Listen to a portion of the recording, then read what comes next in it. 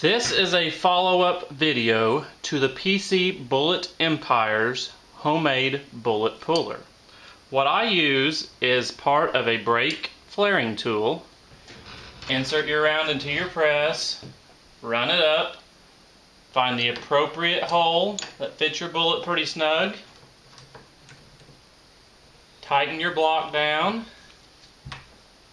and remove your bullet.